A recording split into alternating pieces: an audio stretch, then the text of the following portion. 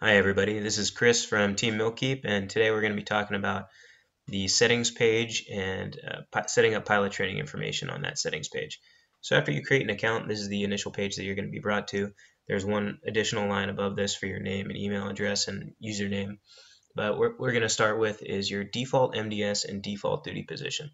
And the purpose of these is anytime that you create a manual entry from this point forward, whenever you create that entry, what's set in the default MDS and duty position is what's going to automatically populate for you. So let's say, for instance, a C17 pilot, the default MDS or the MDS code that you're going to see for a C17 is C017A in your harm record. So we'll put that in there, and we'll say that I was a instructor pilot. Now, anytime you go into the new create a manual entry section, that is what it's going to auto-populate for you, so you don't have to manually type it in every single time. In pilot training information, there's two different phases. There's your phase 2 aircraft, either a T-37 or a T-6 typically, and then your phase 3 aircraft for the more advanced stuff, T-1s, T-38s, 34s, and 44s. So where do I find this? On your harm record, there is no individual breakout of the sorties that you flew in pilot training, so that makes it a little bit more difficult. What you do typically have in the beginning of your harm folder is something called a summary of record training, and that's what I'm going to show you right now. So when I flew T-37s, they'll have a summary of record training, and you can see right here there's an hours dual and an hours solo breakout for what I've actually flown, and there's an 88.5 and an 8.2. So if I go back into MilKEEP, I'll put in the T-37, 88.5, 8.2 solo hours, nothing for other, and nothing for night. And then going into my next phase 3 aircraft, which is T-1s, they also give you a summary of record training, but it doesn't look exactly the same, but it's pretty easy to flow through academic training record, supplementary stuff.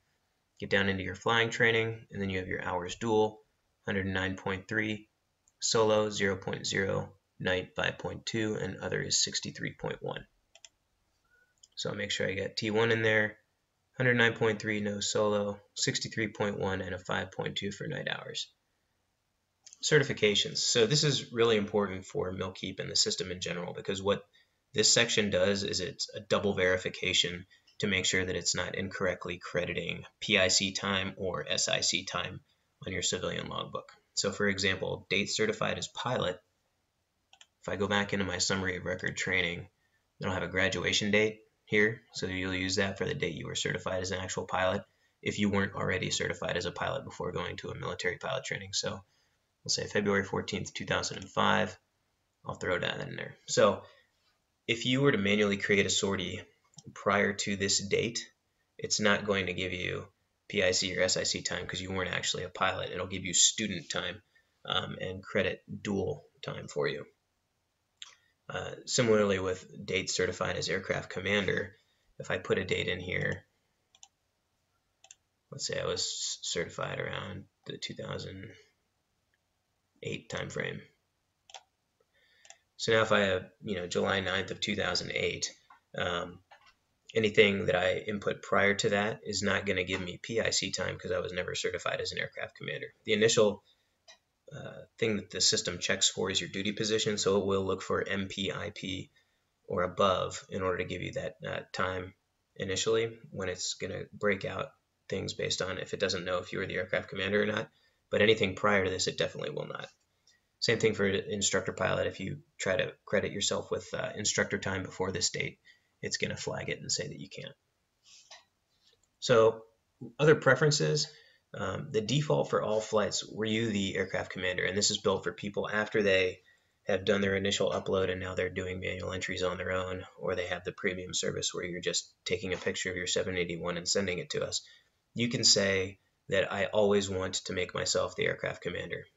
And this is, you can edit this once you have the sortie generated in the actual logbook, but this is just the default for whenever you go to new and create a new manual entry, it will set your default as the aircraft commander, so it's giving you all PIC time. The next one is a sliding scale, and this is one of the biggest things that people look at when it comes to converting time from military into civilian time, because your individual flight record report, when it breaks out all of your individual flights, doesn't actually tell you if you were the aircraft commander or not. It'll give you a duty position for MP, mission pilot, instructor pilot, evaluator, etc. But it won't actually say that you were the A code or that you signed for the jet. And especially for the mobility community, there are instances where multiple aircraft commanders can be on a plane at the same time. So what most people do is they will say, I'm going to choose 90% or 80% of all of the time that I've flown since aircraft certification, and I want you to count that as PIC or pilot in command time. So this is the section that allows you to do that.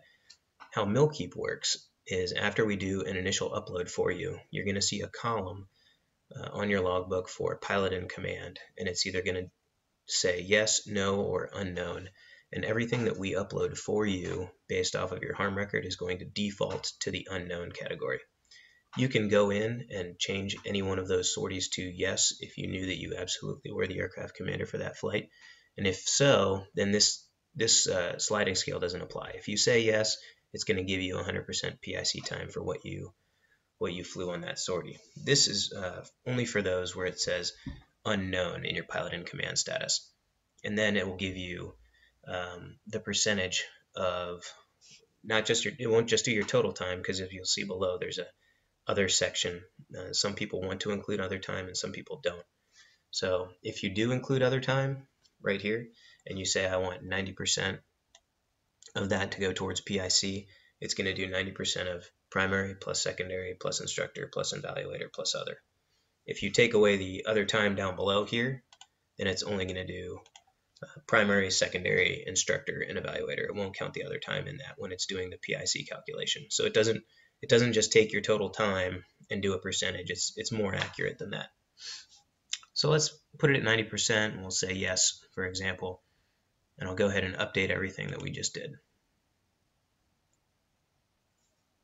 So you can see right here, this is what is generated as one bulk entry for all of your sorties from pilot training, because we don't have individual breakouts. And you'll notice because it's a bulk entry, we don't know the primary or secondary time. It'll just have a total here for you. And then if you had any of the other extra times like nighttime or anything like that, it will show as well. So you can see there's 63.1 of other. We knew that existed for the T1, and a total of 172.4. So let's go over really quick to the civilian logbook.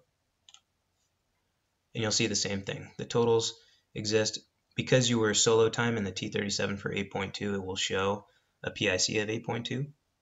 Cross country is going to show equivalent to the total hours that you flew. If you've flown over 1 hour on any given sortie, it's going to give you cross country time for that. So now we have seen that the pilot training sorties from your setting page have populated inside of your military and civilian logbook. If we go over to the totals page,